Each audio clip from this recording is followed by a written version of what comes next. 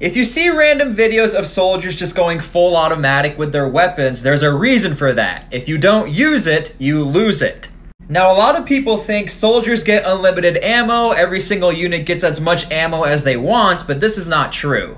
You see, units are extremely strict about picking up all of your ammo and used brass. This is because this is one way of proving how many rounds you use during training. And in the Army's eyes, if you're not using all of the ammo we're giving you, we're just going to give you the same exact amount of ammo that you've been using during your training. Now, confirmed, unconfirmed, there might be some units out there who hide their brass in the woods in case they don't meet their brass count. Cav Scouts, Special Forces. Some of the most fun I ever had during training was using up all of our rounds because you have to use it or lose it, and we just went full auto on every single weapons platform.